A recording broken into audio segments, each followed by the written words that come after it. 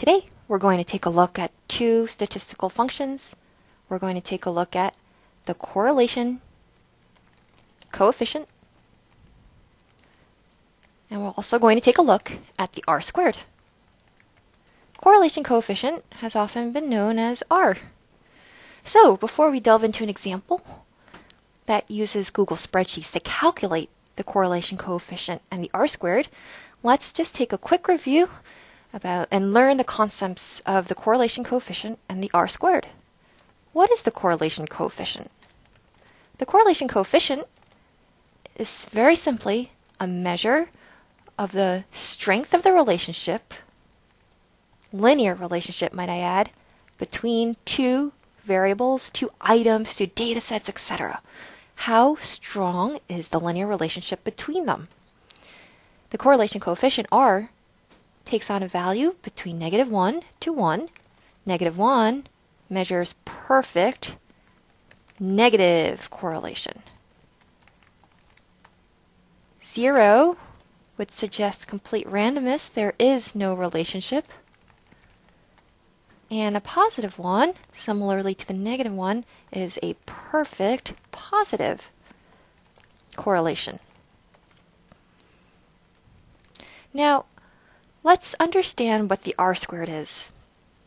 The R squared now can mathematically be computed as the square of the correlation coefficient. Keep in mind, remember, correlation coefficient is R.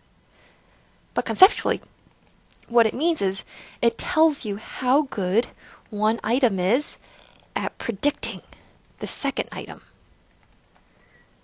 So this R squared only takes on values between 0 to 1, or you could think of 0 to 100%. And the higher up you go, the higher the R squared is, means you can better predict one item from another. So okay, we've got the concepts down, but why is this even worth looking at? Why is this important? Well, something like this can answer a couple questions, right? So for instance, let's take a look at this question here. How strong is the relationship between height and athletic ability?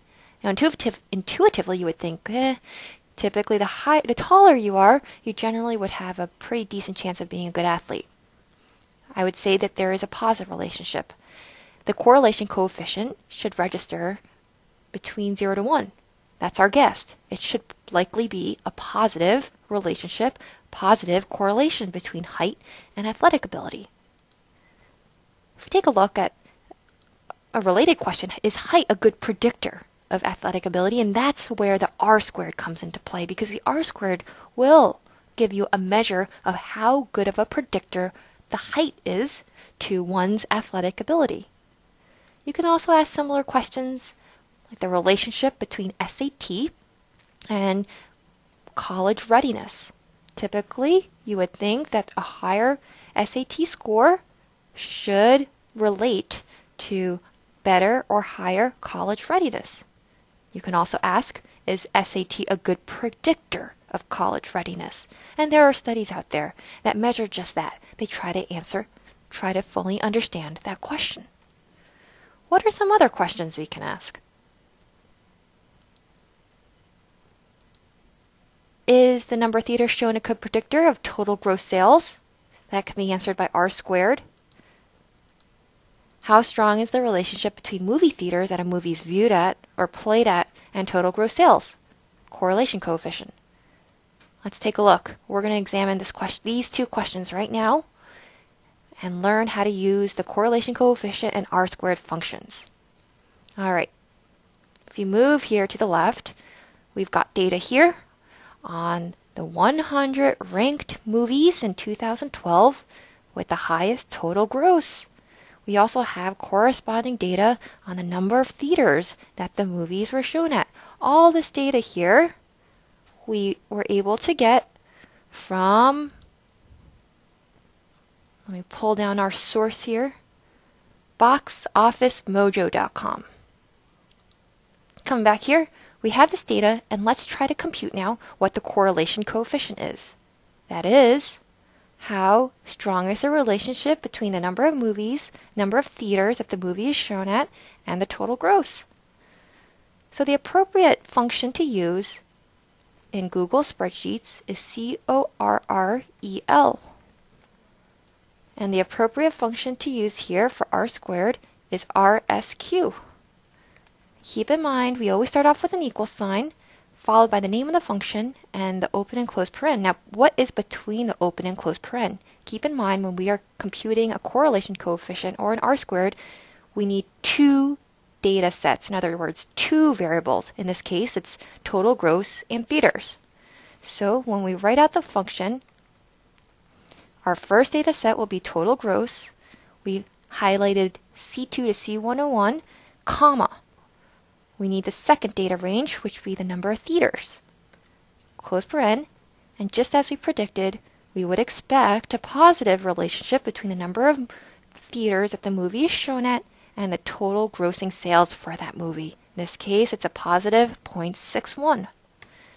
Now the R squared, we can do exactly the same thing here and make sure we capture two data ranges, which is the total gross and the number of theaters.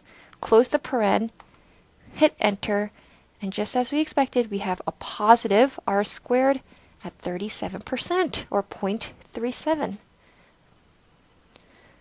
So as an example, if we were to chart this out, here are the number of theaters that the movie was viewed at, and here are the total gross. So here we go. When you plot out using a scatter plot, we see that indeed we would expect a positive relationship. Imagine a linear relation line that comes across. That line would be the perfect correlation, perfect relationship between the number of theaters viewed and total gross. In this case, it's not exactly perfect, but this visual scatter plot does give you a sense that the relationship is indeed positive. Great. So thank you so much for listening in today. We've learned the correlation coefficient, the R squared. We also learned the functions that are used in order to compute that. And we used a neat example here based on movie data.